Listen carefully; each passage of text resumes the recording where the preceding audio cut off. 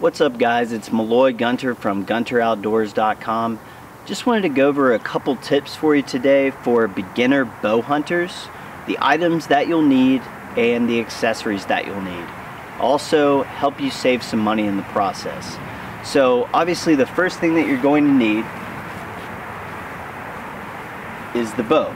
It's a compound bow to get you started. So, for me, I bought something that was relatively inexpensive, but I did a fair amount of research and made sure that I got a quality product. So this is a Bear Rant. In general, Bear and compound bows, you really can't go wrong. They have a lot of affordable bows and they're great quality. So, I have no complaints about this bow for myself. I actually killed my first deer with a bow with this bow.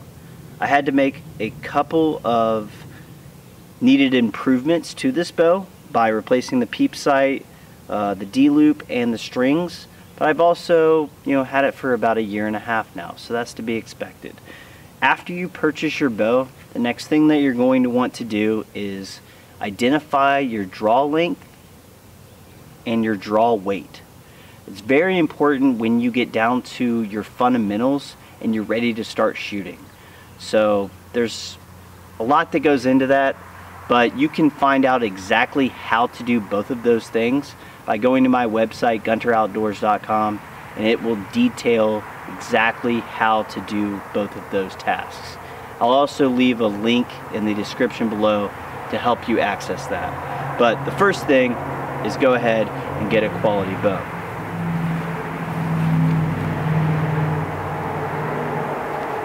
After you do that, you're going to need a couple of things to help you get started. Obviously, you're going to need arrows. You can't shoot a bow without arrows. So, one thing I'll say is I made the mistake originally of not having too much knowledge, I guess initially, about what type of arrow I should be shooting, and also trying to save a lot of money by purchasing really cheap arrows. I have one of those here. It's a Mossy Oak bone collector. And, for one, this arrow is too long for my bow. But also, the spine is incorrect for my bow as well. So there's a couple different components to this arrow that were wrong for my bow. It led to inaccuracy. I lost a lot of arrows because of it. And ultimately, it just cost me more money in the long run. So, it may have saved me money initially, but ultimately it wasn't worth it. I went to my neighborhood bow tech and I picked up these Easton Carbon Defender arrows.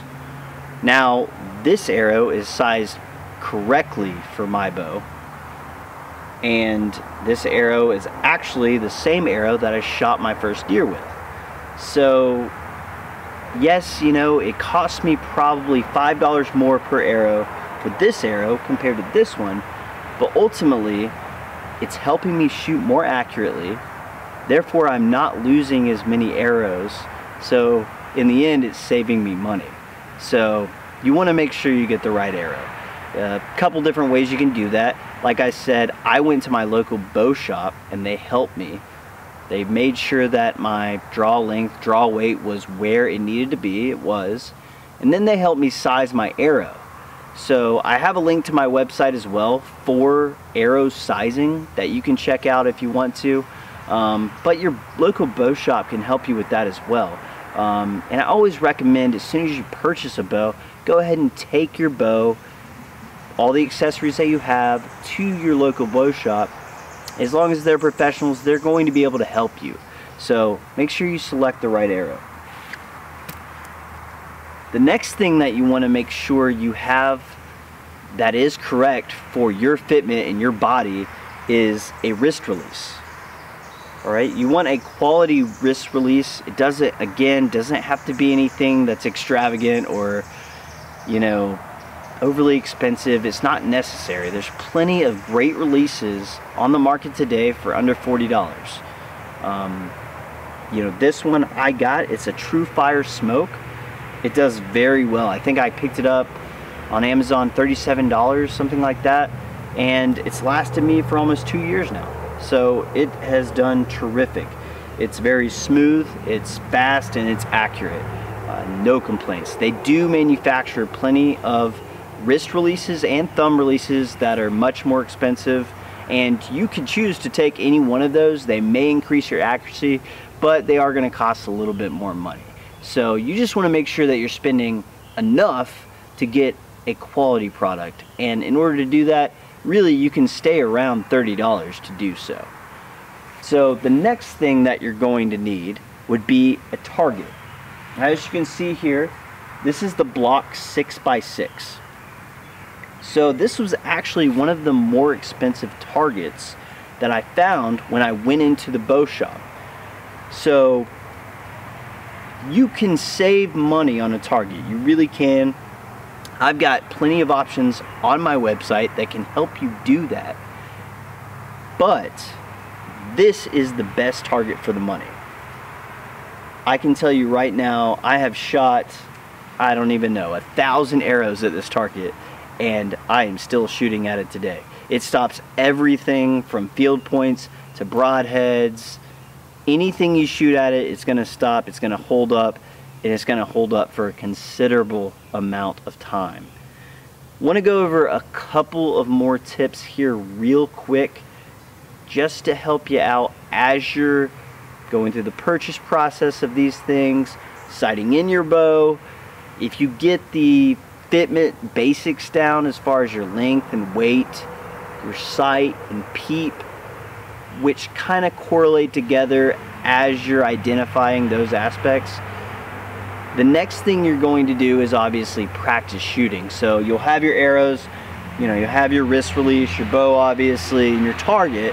But the next thing that I would caution you to do is identify specific markers. Make sure you're as accurate as possible with your yardage markers. So for me, I have a 4-pin sight on that bow, and I have identified 10, 20, 30, and 40 yards with a tape measure to make sure it is as precise as possible. It just helps you so much more when you're out in the woods. It gives you so much more confidence that you're going to be able to shoot that deer, kill that deer humanely, and just be effective overall. So, you know, like I said, I'm going to put a link below to my website, gunteroutdoors.com. It's going to have a link for targets, cheap, inexpensive targets, but also high quality targets, how to identify what arrow for your bow, and also we're going to have 4 bows that are under $400, all of them great quality, all of them fairly inexpensive. So hope y'all enjoy. Thanks so much for listening.